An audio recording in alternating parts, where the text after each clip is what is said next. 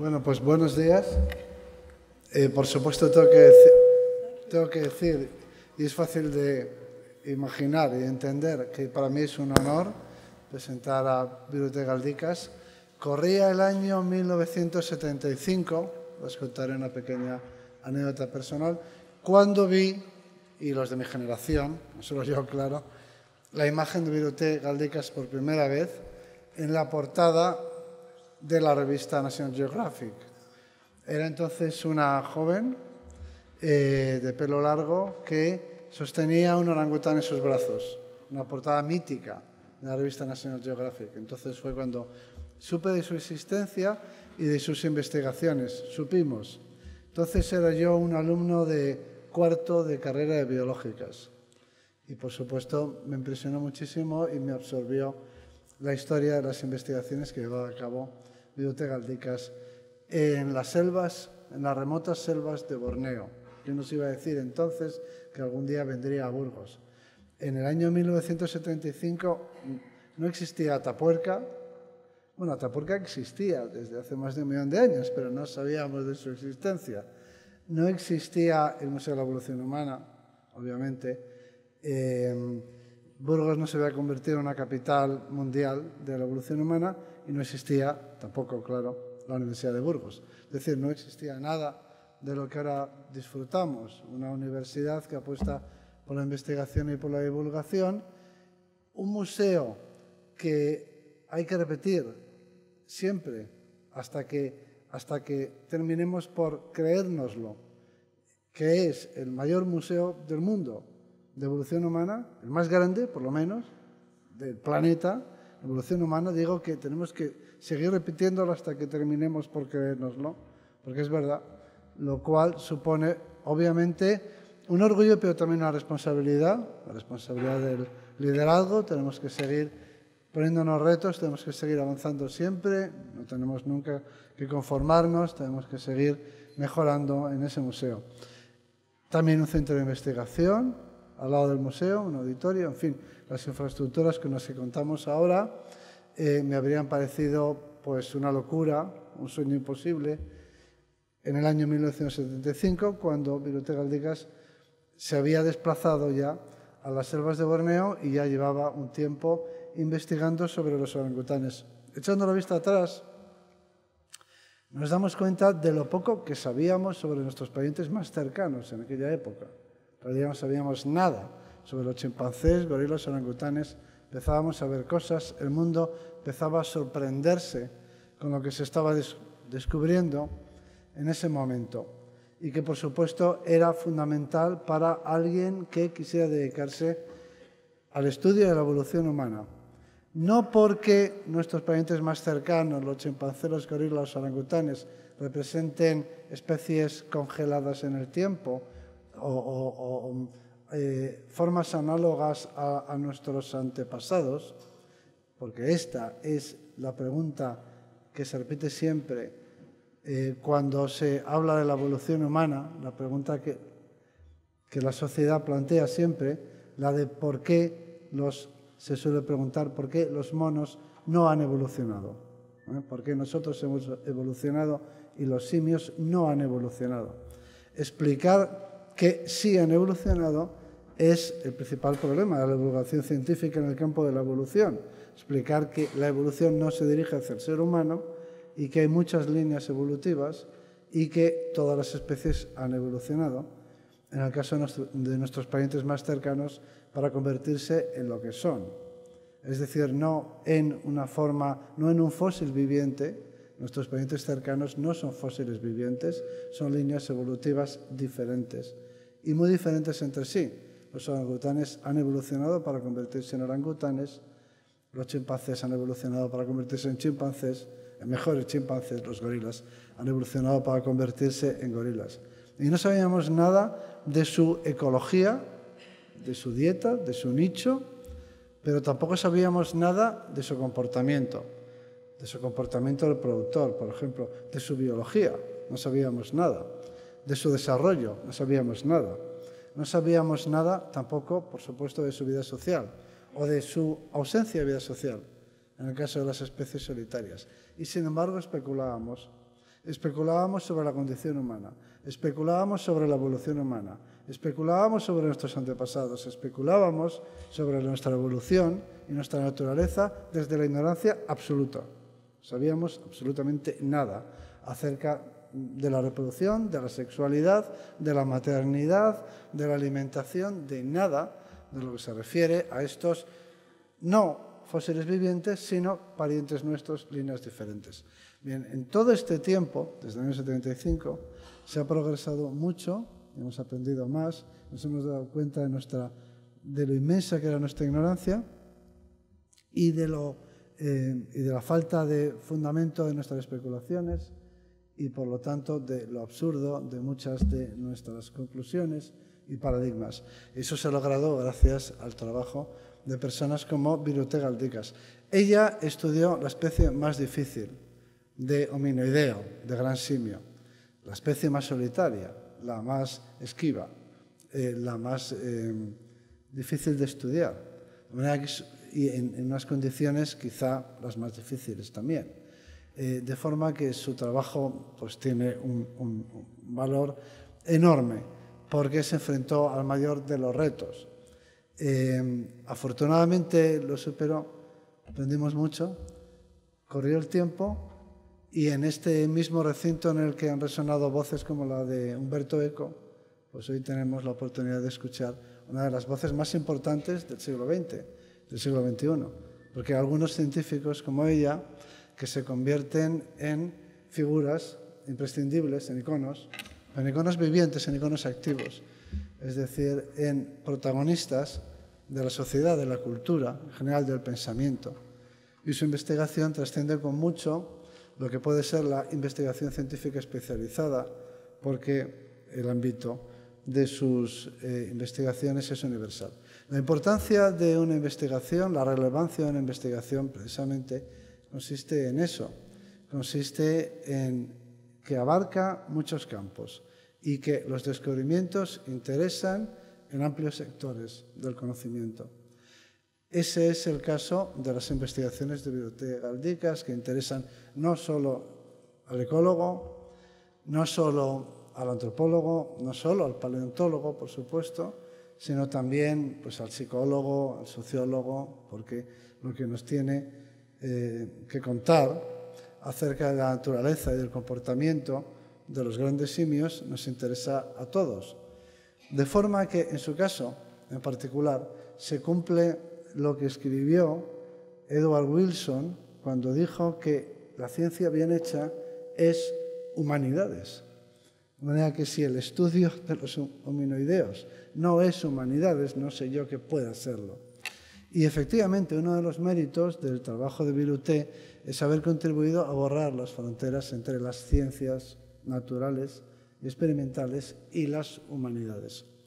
Y luego, por último, otra cosa muy importante que ha cambiado desde el año 1975 hasta hoy y que ha cambiado para peor, y es el tamaño de las selvas. En las selvas en las que vivían los orangutanes que estudiaba Biruté, en Borneo y en Sumatra se produjo una destrucción acelerada que ha hecho que esas selvas, esta es una historia de fracaso, no una historia de éxito, esas selvas sean cada vez más pequeñas. Biruté también tiene en eso un compromiso, adquirió un compromiso a través de una organización que ella preside, aparte de su investigación, que es la Fundación Orangután, un compromiso con el medio ambiente, un compromiso con la conservación y, por lo tanto, un compromiso con el futuro de la humanidad.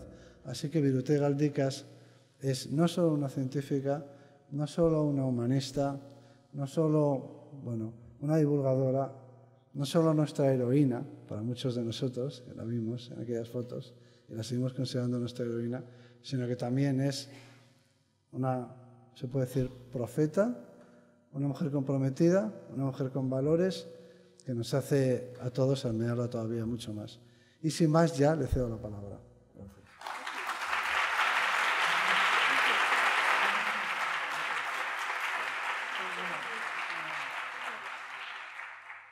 Thank you so much. Oh, let me get my microphone. I'll sit up. So I am delighted to be in Spain. I am delighted to be in this beautiful city of Burgos. And even though I have no genetic or cultural necessarily connection to Spain directly, I do have some, and our project has some connections to Spain. And I would like to mention some of them. One of them is that the only other time that I've been to Spain, and it was only for a few days, I received an award from a Spanish association. And the award was an interesting one. It was for exploration. Our first permanent veterinarian was a Spanish woman, Dr. Rosa, and she helped us set up the Orangutan Care Center and Quarantine, our veterinary hospital in Indonesia. And she was from Barcelona. And she worked with us, like I said, for 3 years. And then finally, I think it was last year, I was honored to be made the honorary head of the Great Apes Project in Spain. And that's one of the best honors that I have received in a long time. So again, even though in some ways I'm disconnected from Spain, there are points with which I am connected. So, like I said, I am delighted, absolutely delighted to be here, and I'm delighted that I was honored to help open this wonderful Congress. So let me tell you a little bit about myself. So I have been working in Indonesia for the last 48 years, almost 50 years. And what I have been doing is I have been studying wild orangutans in order to understand their life history. And also I have been working very hard to protect not only orangutans, but also the forests in which they live. Because without forests, orangutans cannot survive. And the irony is that without forests, people cannot survive either.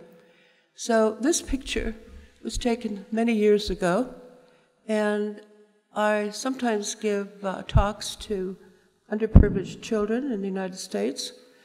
And during a question and answer period, one of the children, who was maybe an 8 or 9-year-old boy, pointed at this picture and said, "Who is that woman?"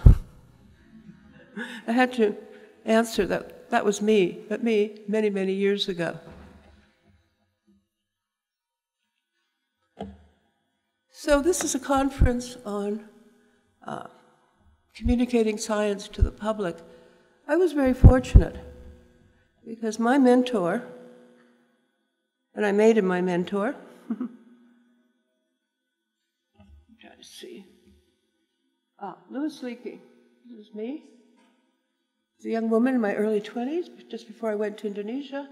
And this is my former husband, Rod Brindamore, who went with me initially. And Louis Leakey was a legend in his own time. And Louis Leakey was that very rare person, half a century ago, 60 years ago, who was a communicator of science. You know, he held press conferences. He invited journalists to follow him when he went to archaeological sites. He published articles in National Geographic, as well as in Nature. So he was a pioneer in communicating science to the public. And he was very good with the quip. And I think the British, he's actually Kenyan. He was actually Kenyan, but of British heritage. So he would say things to the public like, "Oh, American archaeologists wouldn't know a fossil hominin unless it bit them." And of course, the American press, and American journalists just ate it up. I mean, that's actually a funny quip. I didn't see anybody smile, but the Americans got it. So I was very fortunate because I was able to follow, in a way, in his footsteps. And it wasn't just me, but also my sister and great apes, Jane Goodall, and the late Diane Fossey, and this is me. So, and we were known, or are known, as the trimates. And Louis Leakey would call his three primates. And the reason that it was funny is you're not probably acquainted with titles in the Anglican Church, but a primate is a high-ranking cleric. So, you know, he chuckled whenever he called us the three primates. So, I have spent the last 48 years of my life working and studying and living with orangutans. And what does orangutan mean? Well, orangutan means, in Indonesian and in Malay, person of the forest. And in fact, there are many stories about orangutans. And one of those stories is that orangutans can speak, but they refuse to do so because they don't want to be put to work. And then, of course, there are many stories about orangutan males kidnapping and taking women up into the trees.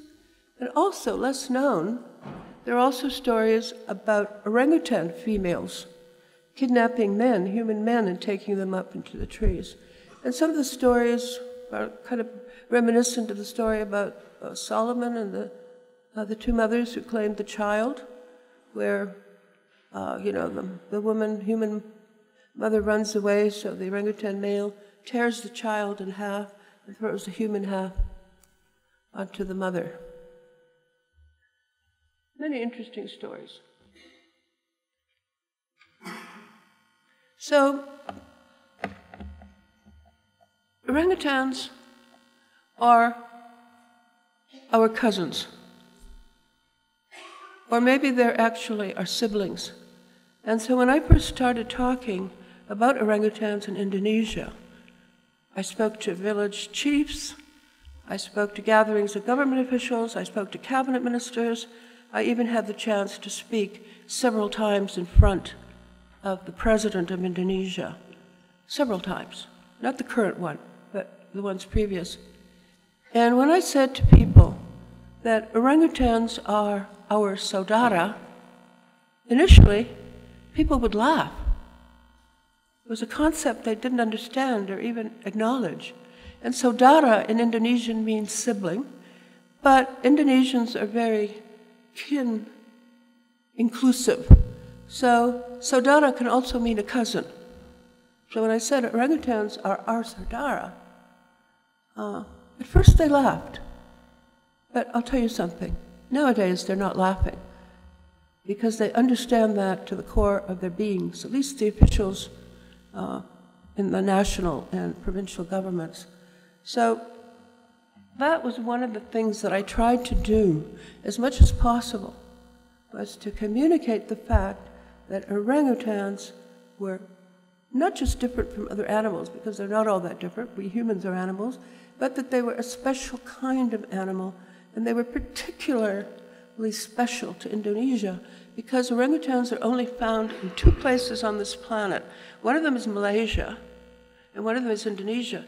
But in Malaysia, they're found in the northern part of Borneo, and most of Borneo consists of Indonesia, and then the other orangutans are the Sumatran orangutans, who, you know, Sumatra is exclusively Indonesian. So if we look at this chart, here's orangutans. And so our ancestors separated from the ancestors of orangutans anywhere, usually they say about 13 million years ago, sometimes 10 to 13. So we shared the same ancestors with orangutans 13 million years ago. And then gorillas split off, and then chimpanzees and humans split off, and then chimpanzees and bonobos split off. So basically, we share a heritage with chimpanzees about 6 million years ago. 6 million years ago, we and they had the same ancestors. So chimpanzees are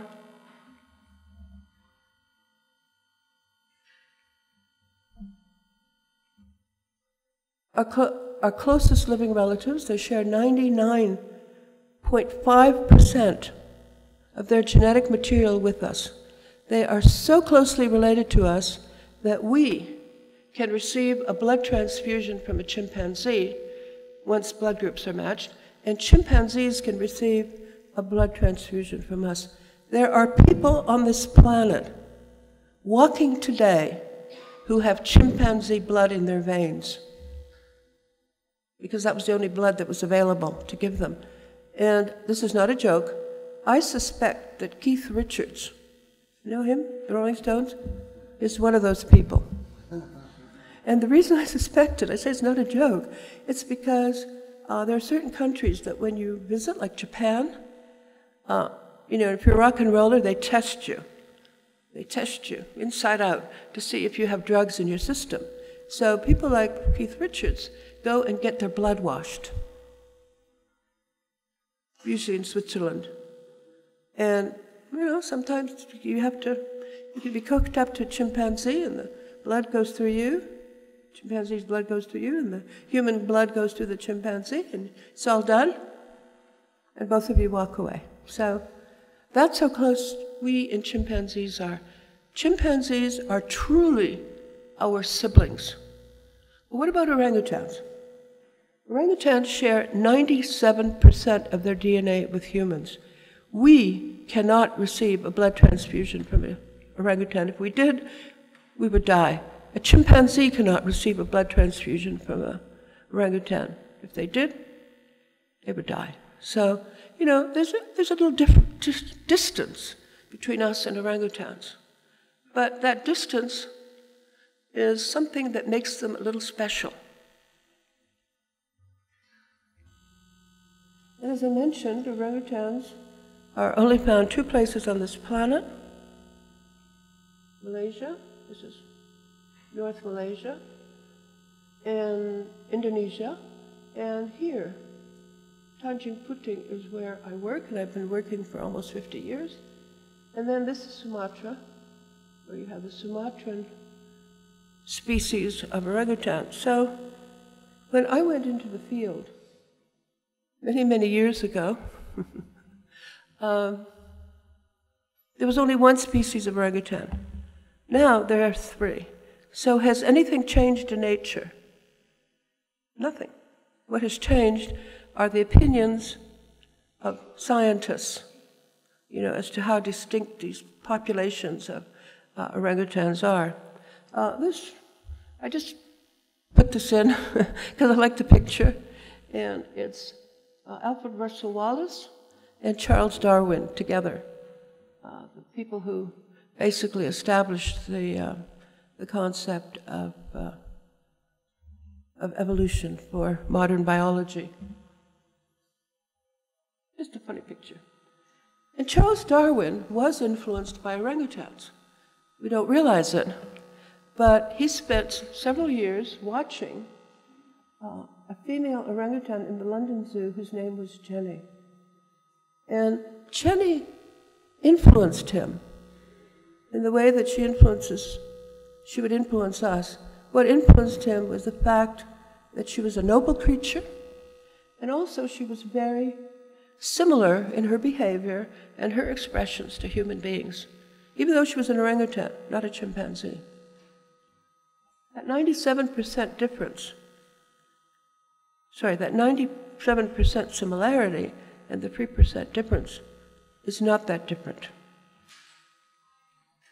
Now, Alfred Russel Wallace had a different relationship to orangutans.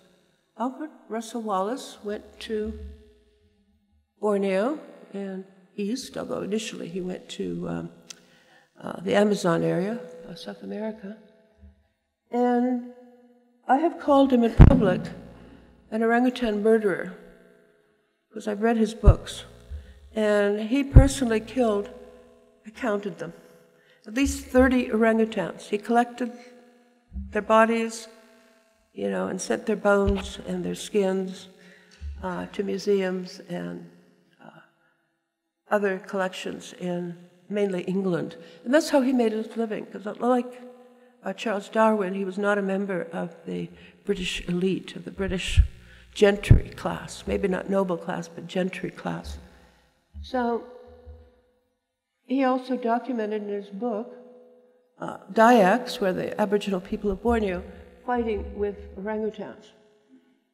And I can tell you from all the stories I have heard, it's always the people who provoke the orangutans. It's never the reverse, because orangutans in the wild are so wary of humans, and they live up in the canopy. They spend 95% of their time up in the canopy, 100 feet, 200 feet even, above the ground, that when I first went to Borneo, Louis Leakey gave me 10 years to actually meet one, to actually encounter one in the wild. Well, it didn't take me 10 years. The reason it didn't take me 10 years is because I went to the right place, and I was told to go to the right place by Indonesian officials who had, in the forestry department, who kind of knew, who had surveyed orangutans in forests in Borneo and Sumatra. So, for some reason, this is not as clear as it was in my laptop, but I'd like to talk about dolphins. And we all know what a dolphin looks like. I'm going to put two on the screen. We talk about dolphins. What do we know about dolphins? What makes dolphins so special? Well, dolphins have sonar and echolocation. And in the United States, dolphins are actually used for medical therapy. And the thing about a dolphin is you can't fool a dolphin, because dolphins have sonar. When they look at you, they don't just see you. They see your bones, they see your heart beating, they see your liver, they see the feces that happen to be still in your body, and they can tell in an instant whether or not you are well.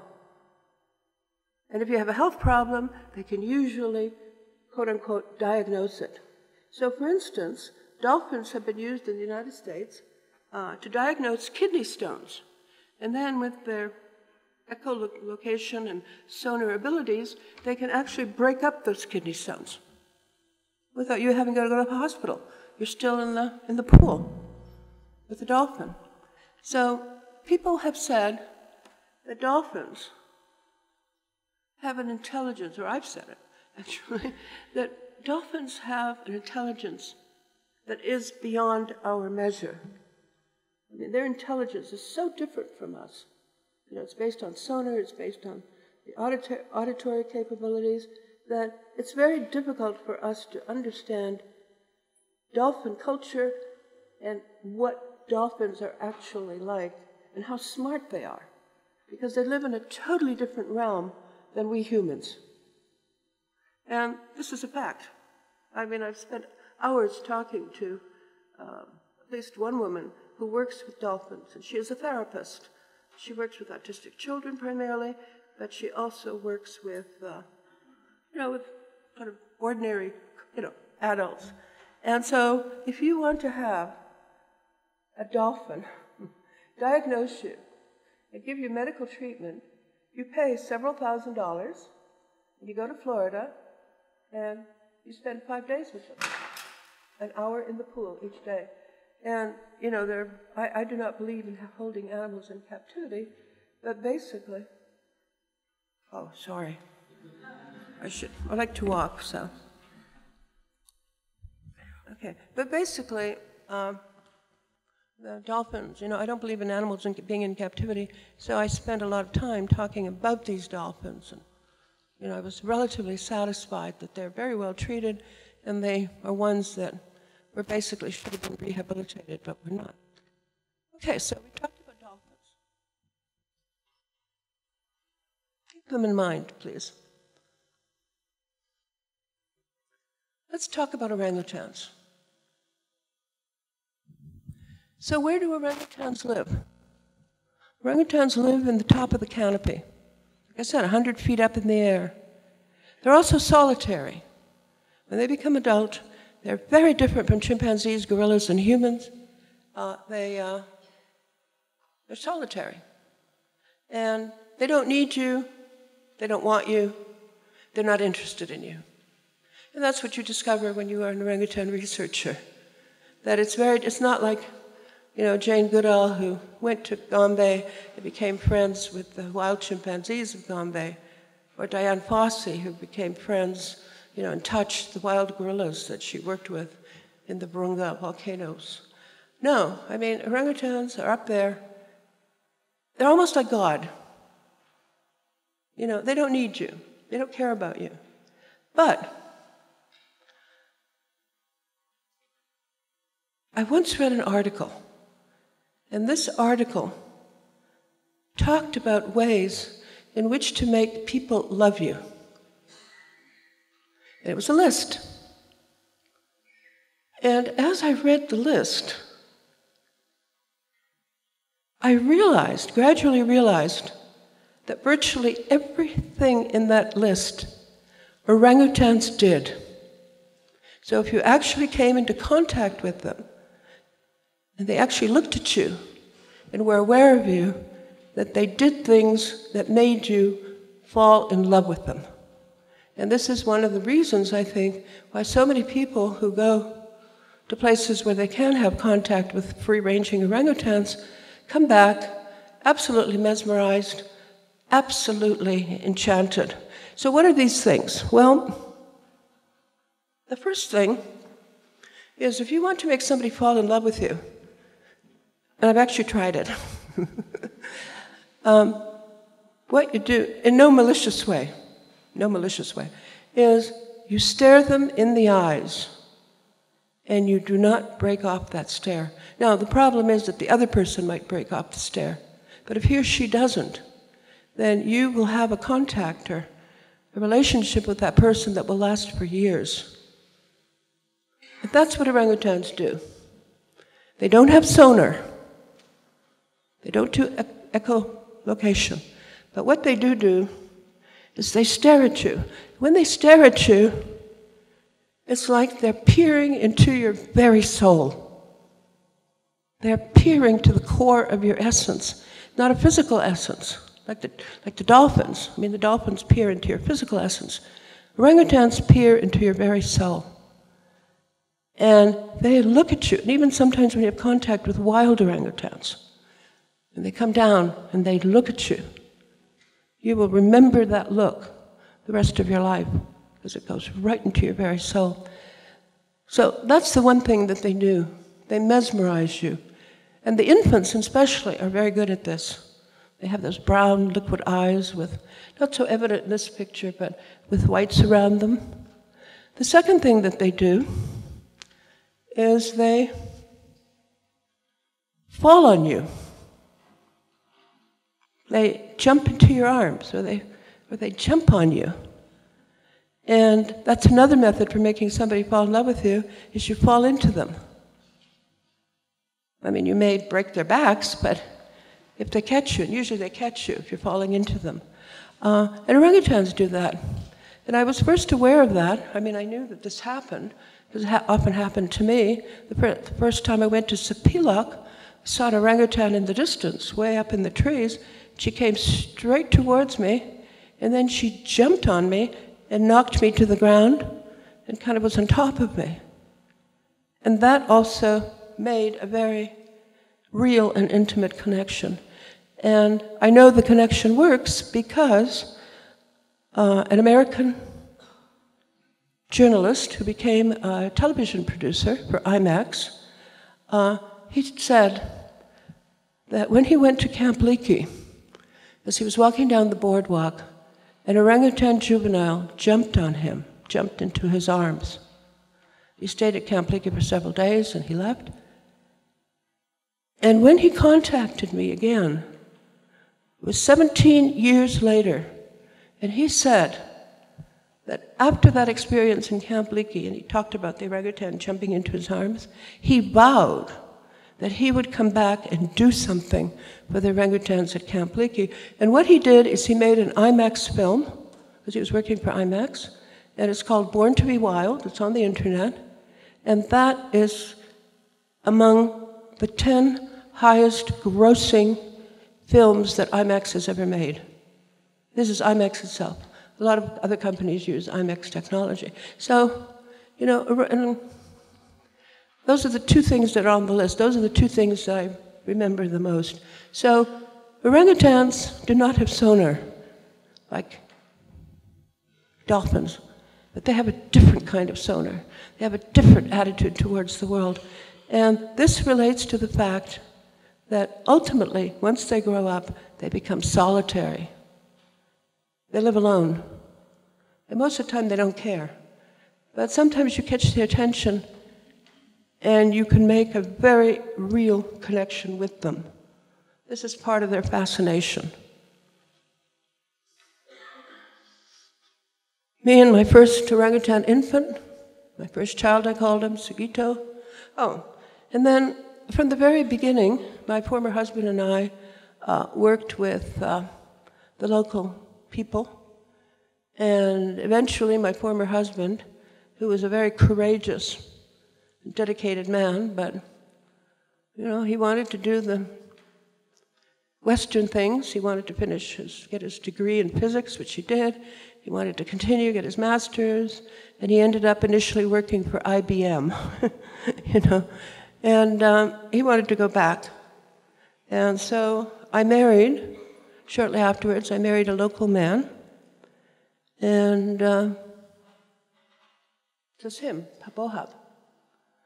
And I've said it before, and I'll say it again.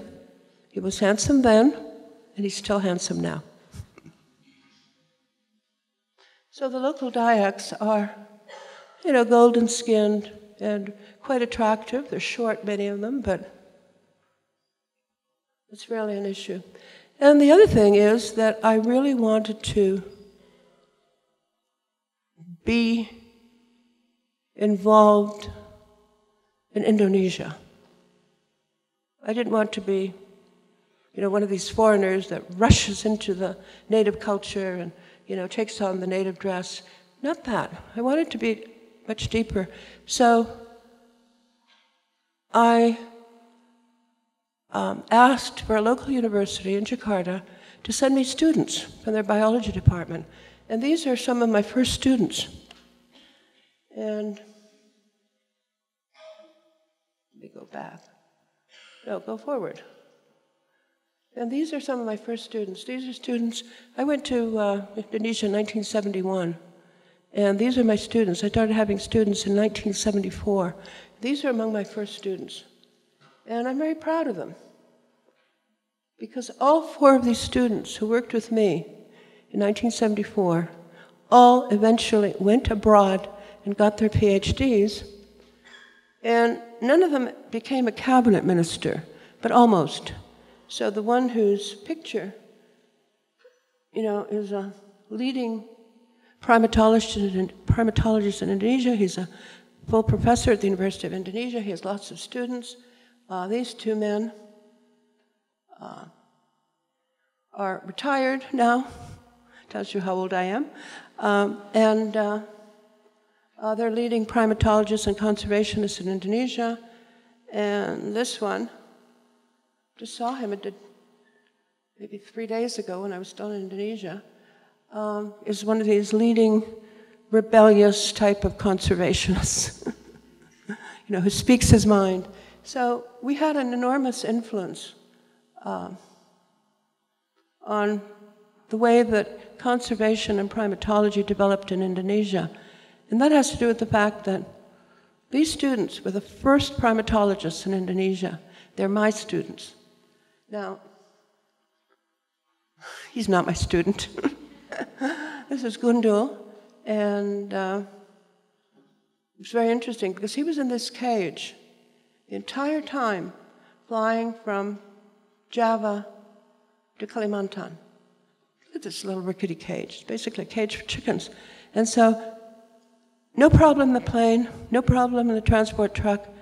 But then, the first morning, he woke up in Camp Liki. He busted out in 30 seconds. So what that tells me is the entire time that he was in that cage, he could have busted out. But he didn't. You know, he was biding his time. He wanted to see what happened. So, anyway, so I wanted to introduce you to some of the people that I have worked with and who carry on what I began even now, 50 years later in Indonesia, or 48 years later. So orangutans live in a variety of habitats. Peat swamp forest is much of where, no, I shouldn't say much, some of where I do my work, because a third of our study area is seasonal peat swamp forest. And orangutans also live in the mountains in the central core of Borneo. And orangutans are mainly fruit eaters. 60% of their diet, if you examine it in terms of time of foraging, is fruit. And I mentioned the fact that there are orangutans in Borneo and orangutans in Sumatra. So when I first went there was one species, and these were subspecies. Now, there's 3 species. But originally, in 1981, the Bornean and the Sumatran subspecies were split into 2 species. And in 2017, we got a 3rd species, and that was Pongo tapulensis. And again, I'm going to be proud. I'm going to say that I had a student who studied the species of orangutan, if indeed it is truly a species, but it's acknowledged as such, long before the split occurred.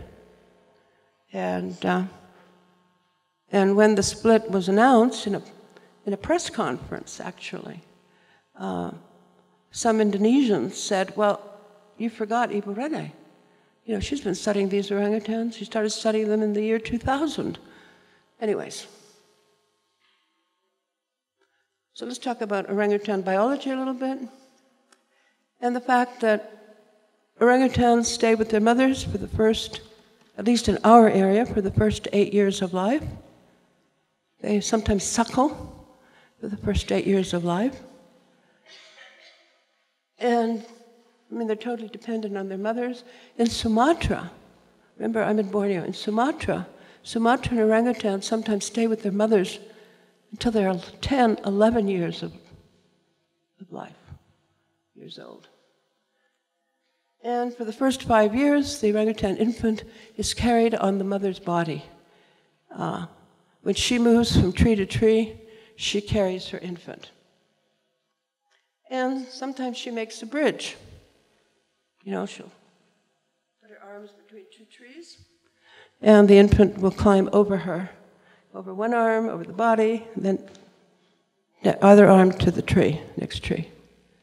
So the relationship between mothers and juveniles, mothers and infants, is very, very, so orangutan juvenile, is very, very close. And once they reach adolescence, the life histories of males and females begin to diverge.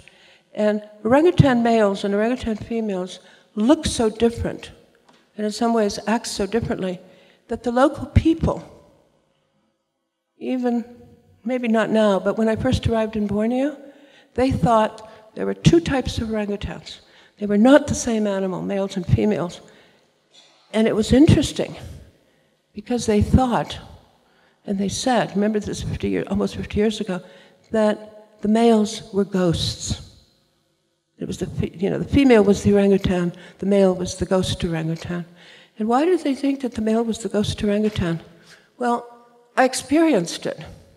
I experienced it myself. I would be sitting on the ground in the forest, either resting or watching the orangutan up in the top of the canopy, and I'd look, and suddenly, maybe 6 or 7 feet from me, there would be an adult male orangutan, a wild one, just sitting there. And like, how the heck did he get there? Well, they don't have hooves, they don't have claws, they do have nails. So when they walk on the forest floor, they're very silent. Orangutans are very quiet animals, most of the time. So this is the adult male. So when an adolescent female reaches the adolescent stage, she stays with her mother off and on Sometimes she's with her mother, sometimes she's traveling alone, sometimes she's traveling with her friends, who are other females in the area, adolescent females usually, and sub-adult males. She usually doesn't have much contact with adult males, except she's trying to seduce them. Okay, so you have this nubile female, you know, kind of like this, maybe a little bit older, cute, you know, lush hair, you know, big liquid brown eyes. And she sees a cheek pattern, she goes up to him, you know, she grabs his cheek pads and she starts maneuvering them towards her. And what does the adult male do? He bites her. He tosses her out of the tree.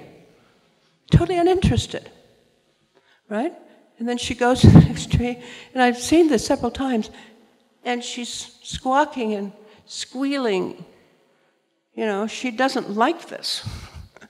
She wants him, but he doesn't want her. Who does he want? Well, along comes the doddering old female with her adolescent son that hasn't left her, which is already unusual, and the adult male orangutans go crazy. And, you know, we know a little bit about sociobiology and about reproductive success and all those issues. Well, the adolescent female is probably still undergoing a period that has saved many a high school girl in the United States, and that is called adolescent sterility.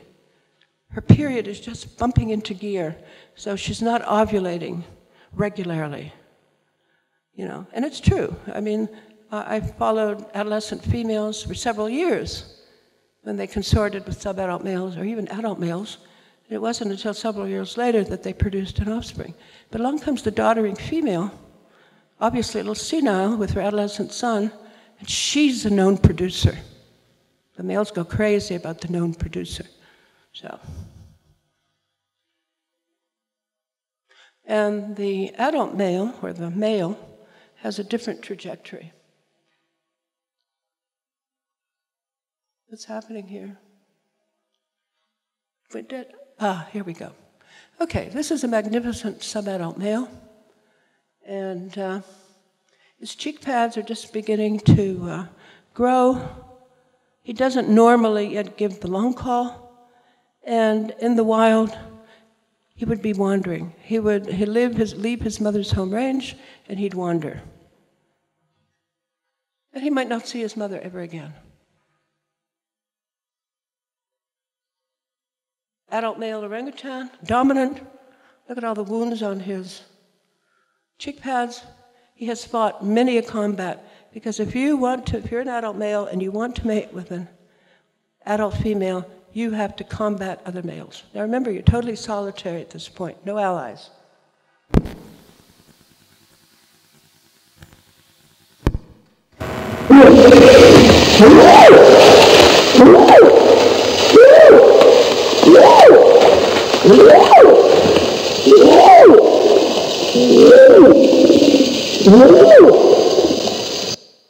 Okay, so this is how males communicate to females.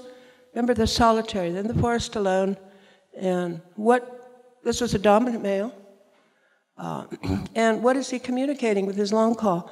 Well, he's saying, this is who I am, this is how powerful I am, which you can gauge from my long call. If you're a female who wants to mate, here I am, willing and ready. But if you're a male, don't come near me, because you will have to fight me, you'll have to do a combat. So that is the lonely life of an adult male orangutan in the wild. And not surprisingly, it appears that, you know, once an adult male loses his dominance, he almost literally shrinks, and his cheek pads disappear, and he no longer can stay he no longer chooses to stay in an area. He chooses not to fight anymore. He leaves, and he starts wandering. He's not having much luck here.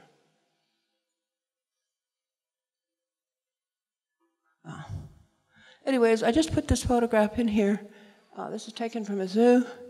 This is an adult male orangutan and an infant. In the wild, they have very little to do with infants. You know, their paternal investment basically ends more or less when, you know, when the female gets pregnant. Then they move on, or they move on to the next female. But in captivity, adult male orangutans make excellent fathers. That's the irony. The orangutans make nests. They're tool users. They steal our boats, our dugout canoes. And the problem in Borneo, I'm going to start talking about conservation issues, is that the forests are disappearing. And so the estimated number of orangutans in the wild is actually, might seem like a lot, you know, how many do we have? We have 30,000 in our province. And that's more than all the other provinces in Indonesia and Borneo, or in Borneo, period. And this is self-explanatory. At least 100,000 orangutans have been lost because of habitat destruction, direct killing. So I'd like to go through a little bit of the conservation threats. The main threat, of course, is deforestation. And commercial agriculture drives 71% of tropical deforestation in the world. And it's a similar figure in Indonesia. And who is responsible for much of this industrialization of agriculture that destroys the forest is palm oil. Palm oil is the cheapest vegetable oil in the world. And this is what is happening. Massive areas of forest are being decimated. And orangutans get in the way. They're the trees that are being destroyed, and people kill them. And then once palm oil is established, palm oil plantation is established, the orangutans who have no more forest come in and strip the young palm oil plants of their inner shoots. And they're killed. This pests. And palm oil is in everything. Now, illegal logging is not as bad as it once was because the forests are no longer there. And these are photographs that I took of the first one of illegal loggers in the middle of our national park. For years, we fought illegal loggers. And when I say fight, I mean physical, as well as psychological and legal. And this is an illegal logger. How can you tell he's illegal? Well, he's not wearing a shirt, and if you looked at his feet, he'd be wearing, you know, slippers. What do you call those? Plastic sandals? Flip-flops. He'd be wearing flip-flops. Be very different from a legal logger who would be wearing a hard hat, you know, hard shoes, have a shirt on, all that. Illegal mining. This is what illegal mining looks like. It's strip mining. And that's the only kind of mining that you have in Borneo. And virtually all of it is illegal. And this is what the pollution, when you go to Camp Leakey, to the right are the mines, because it's outside the national park, and to the right is Camp Leakey. This is the water, sorry. The water coming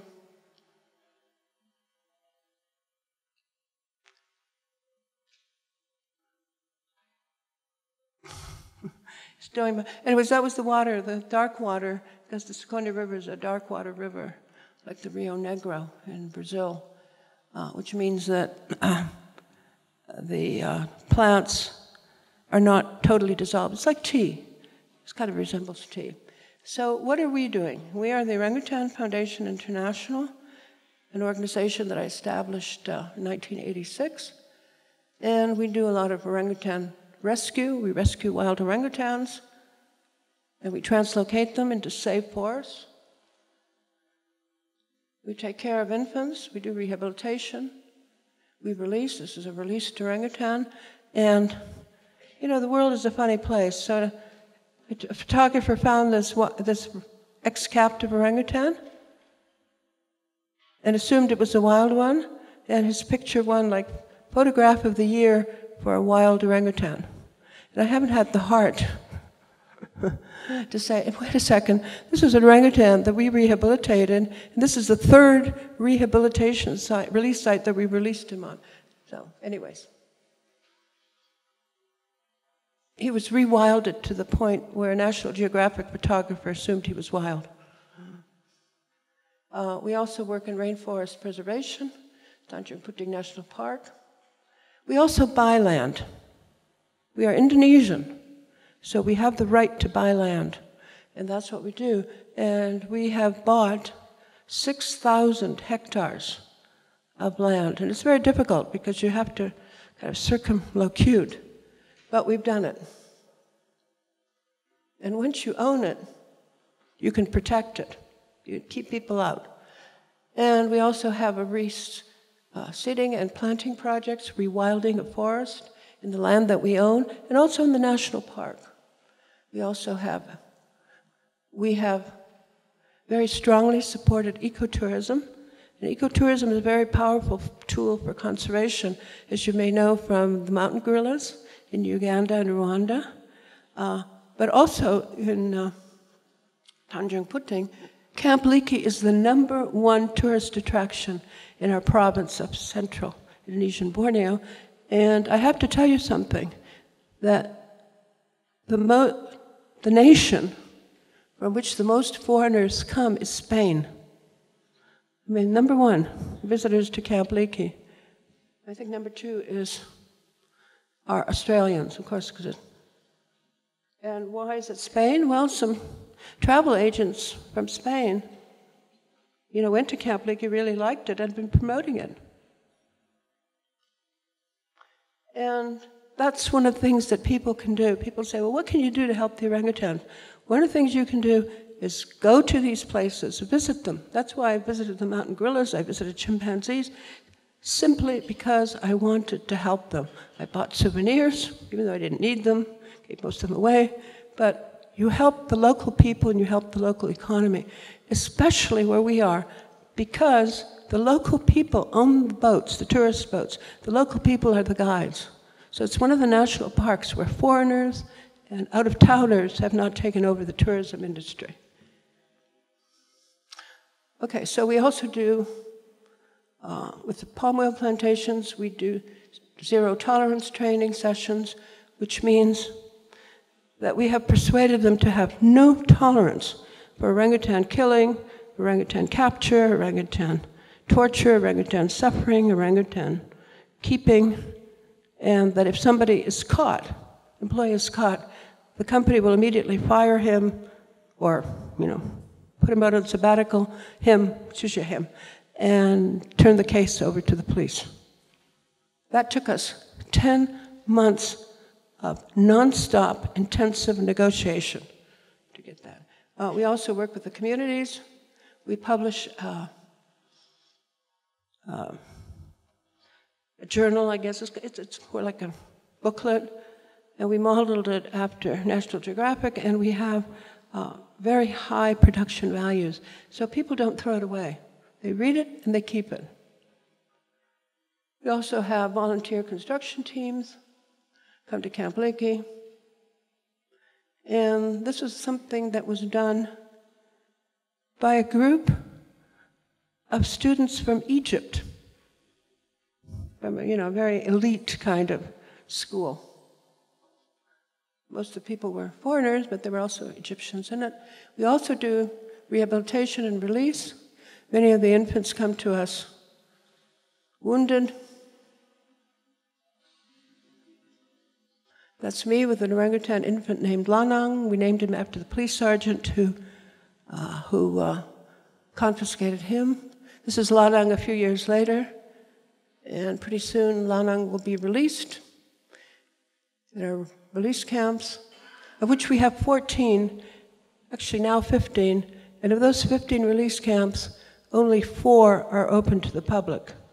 So most of the releases and the rehabilitation is actually done out of the view of the public. And then we have Camp Liki, education and research, and also now a tourist destination. And one of the reasons that people like Camp Liki is they can, you're not allowed to come close, but you can get relatively close to the orangutans. And this is Tom, who was the dominant male until 2 or 3 years ago. And we have a saying, whatever Tom wants, Tom gets. So he got that whole bag of orangutan. I mean, who's going to stop him, right? Not me. Education.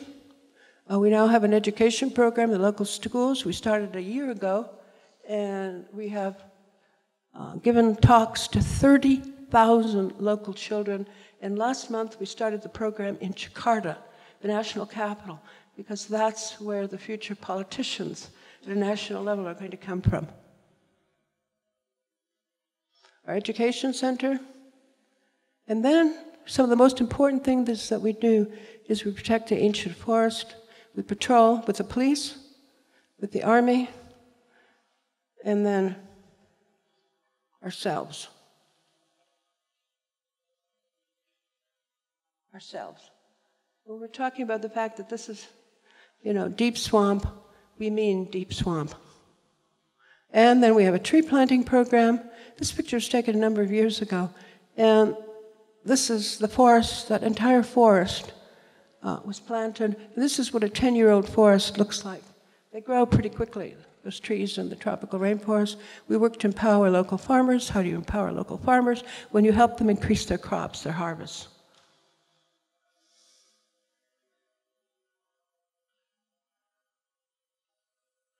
Okay, so we've come to an end of my talk, but I'd like to mention something again. I mentioned that orangutans are different, surprisingly different. Because even though chimpanzees are our closest living relatives in the animal kingdom, who are orangutans? Orangutans are closer to our ancestors than we are. And the reasons are genetic, because genetically they have changed much less. They've changed much more slowly than the other great apes, including humans. So basically, when we look at an orangutan, we're not just looking at a cousin or sibling. We are looking at somebody who could be an almost ancestor. No, they're not, but they could be an almost ancestor. So that's something that we have to think about. And if they vanish from this earth, as they are on the verge of doing, as populations in the wild, we're going to be left alone. Our cousins will be gone. Chimpanzees are in danger of extinction in the wild, gorillas, bonobos, and of course orangutans. So I'd like to close with something that I heard. I am an academic. What does that mean? Well, one of the things it means is I usually carry a pen and a notebook with me. And years and years and years ago, when Al Gore was the Vice President of the United States, he was already talking, wasn't talking climate change issues so much, but he was talking about the acidification of the world's oceans, he was talking about destruction of forests, he was talking about the ozone layer, he was talking a lot about conservation issues that over time have become more pressing and have coalesced into climate change. And he said something. So, I'm listening to all this, and basically he was saying everything that I already knew. My pen is poised, my notebook is in front of me, and, coffee cups are clinking because he came from, he just flown in from Washington, D.C., and this was in Los Angeles, in a major movie studio. And, movie people go to bed very early because they have to get up really early, to film. And so everybody was kind of tired, and there was conversation. He started his speech, and he looked kind of gray. He looked as though he was still over the Midwestern United States, because he'd just come in, had flown in. He looked jet-lagged, because it was much later in Los Angeles, 3 hours later than in Washington. And, I kept waiting for him to say something that would strike me. And then finally he said it. It was very, very plain. And I think it's a message that he has continued to say throughout all the years since he is no longer vice president. And he said, the conservation crisis is a spiritual one. And basically, it doesn't matter what anybody says about it having to be collective, it having to be, political change, which is all true, but I think ultimately it depends on each and every one as individuals to do what we can to save orangutans, all animals, and ourselves. Because if orangutans go, the forests go, and we need those forests to produce oxygen, to produce whatever, as much as orangutans do. So thank you very much.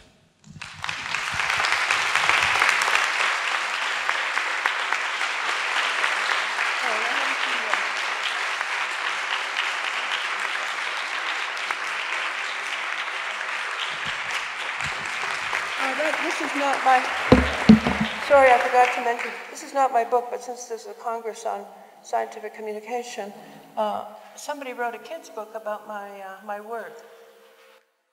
And hopefully it'll be translated into Spanish and you can get it here. I had nothing to do with it, but it's still a book. And I think that science, communication of science is very, very important. I don't know how it is in Spain, but in the United States, which is where our foundation is based, I am not American. I've never been American, but our foundation is based in the United States.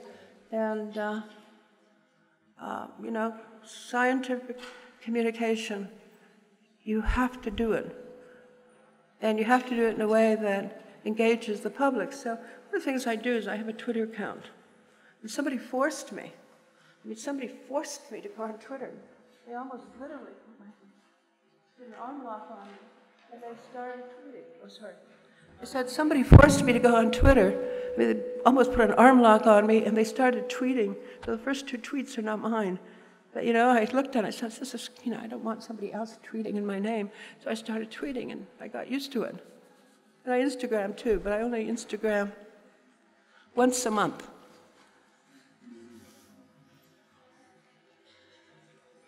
Yeah, same. So please follow me on Twitter.